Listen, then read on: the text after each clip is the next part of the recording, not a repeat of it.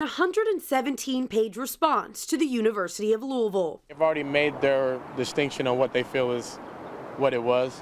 When you look at the whole incident as a whole, it's really hearsay, in my opinion. I mean, there are some things that are true, some things that aren't. Perrin Johnson played basketball at UofL between 2003 and 2007. He says the NCAA's response makes it clear that head coach Rick Pitino could be facing sanctions. Coach Pitino is more than likely going to have some type of suspension, it sounds like, and there's going to be a fine. In the document, the NCAA points the finger at Coach Pitino, saying Pitino cannot completely delegate away responsibility for activities. And if Pitino saw no red flags, it was because he was not looking for them.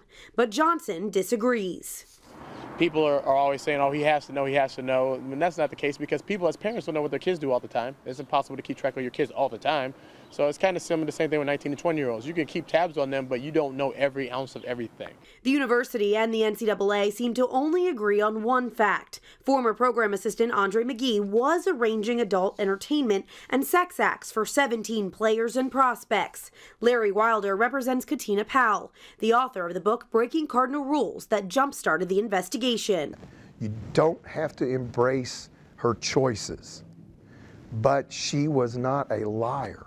In the document, the NCAA says Powell provided credible, factual information about the amount of money exchanged for sex acts, but the dollar amounts do not matter. It is still a severe violation. And Wilder says now is the time for UofL to admit fault.